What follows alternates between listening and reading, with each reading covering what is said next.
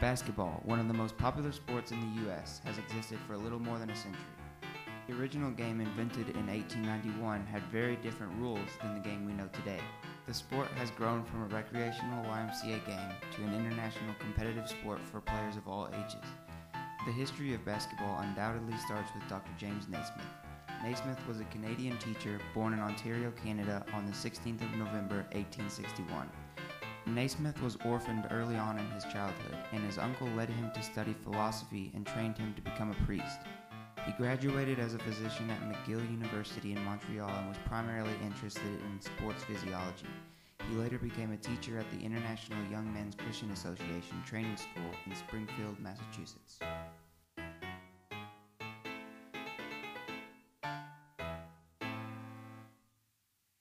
Massachusetts had very cold winters, and people wanted a game that could be played inside.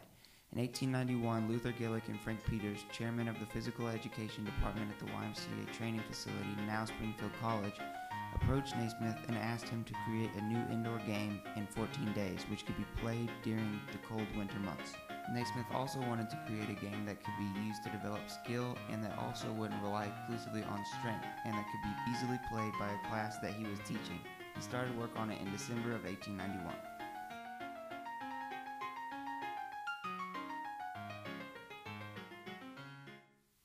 James Naismith wrote that he took some ideas from other sports. After discarding the idea of adapting other games like soccer and lacrosse, he began to recollect on a game he played when he was young. He played with his friends a game called Duck on a Rock. Duck on a Rock was a game that combined tag and marksmanship. It is played by placing a somewhat large stone, known as a duck, upon a larger stone or a tree stump. One player stays near the stone to guard it. The other players throw stones at the duck in an attempt to knock it off the platform. Once it is knocked off, the throwers all rush to retrieve their stones. If a player is tagged before returning to the throwing line with his or her stone, they become the guard. The guard cannot tag anyone until he picks up a duck at his feet, nor can he chase anyone until he puts the original duck back up on its platform. It was this game that would later play such an important role in the origin of basketball. The first game was later played on December 21st of 1891.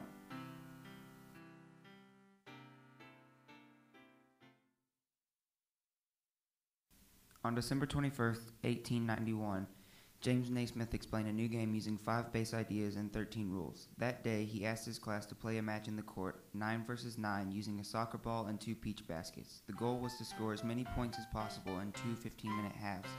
The court length was only half the size of a present-day court, and dribbling, bouncing of the ball up and down while moving, was not part of the original game. Based on the rules, which are not similar today, we see how the first ever game turned out to be only 1-0. The man who made that first basket all the way from mid-court is named William Chase. Early basketball players such as William Chase were often referred to as cagers. The story behind that is that the first games were played with a chicken wire cage around the court to separate the players from the spectators. The story of the use of peach baskets is actually quite interesting. Naismith, who had outlined 13 original rules, dispatched the school's janitor to find 2 boxes to be fastened to the balcony railing at opposite sides of the gymnasium, where they would serve as goals. The school janitor, however, only found 2 half-bushel peach baskets, and the game was played with these. Someone proposed to call it Naismith ball, but he suggested, we have a ball in a basket, why don't we call it basketball? There were other differences between Naismith's first idea and the game played today.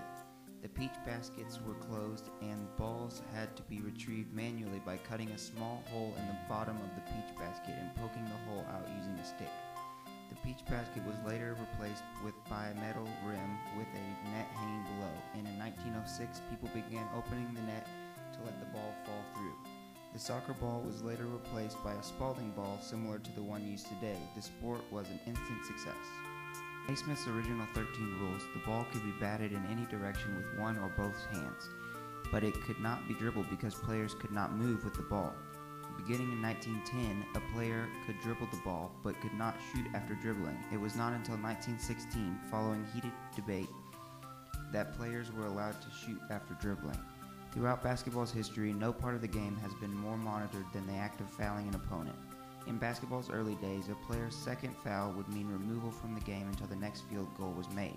If a team committed 3 consecutive fouls, the opposition would be awarded a field goal. Beginning in 1894, players were given a free throw when fouled. Beginning in 1908, players who committed 5 fouls were disqualified from the game. Based on the severity of the foul, the rules were soon amended so that players were awarded either 2 shots or 1 shot plus a bonus shot, which was attempted only if the first shot was made. The rules also determined that an offensive player could commit a foul by playing too aggressively. Another interesting tidbit is that backboards were not always around either. They were later installed in the gymnasiums to keep meddling spectators from interfering with the ball on its way to the goal. Another addition to the game was a new ball that would replace the soccer ball, but it was also later replaced due to the fact that the laces of the ball holding the leather together were outside of the ball, so one could imagine dribbling would have been much harder than today. In 1892, Lithuanian-born physical education teacher Senda Berenson Abbott introduced basketball to women at Smith College in Northampton, Massachusetts. Because it was believed that Naismith's version of the game could be too physically demanding for women, Berenson Abbott made the following changes to the game. The court was divided into 3 equal sections with players required to stay in an assigned area.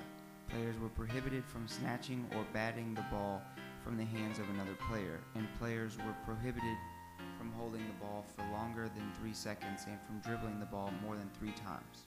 Basketball's growth spread in the United States and abroad through young men's Christian associations and the armed forces and colleges. Due to its simple equipment requirements, indoor play, competitiveness, and easily understood rules, basketball gained popularity quickly. In May 1901, several schools, including Yale and Harvard universities and Trinity, Holy Cross, Amherst, and Williams colleges, formed the New England Intercollegiate Basketball League. The development of collegiate leagues and conferences brought organization and scheduling to competition, and formal league play created rivalries. More importantly, collegiate leagues became a critical training ground for officials. Naismith later became a medical doctor specializing in sports physiology and a Presbyterian minister.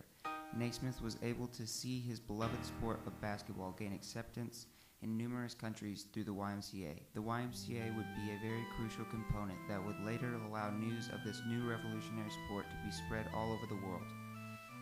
In 1893, Mel Rideout arranged the first European match in Paris. At the same time, Bob Gailey went to Tientsin, China, Duncan Patton to India, Genzaburo Ishikawa to Japan, and C. Harik to Persia.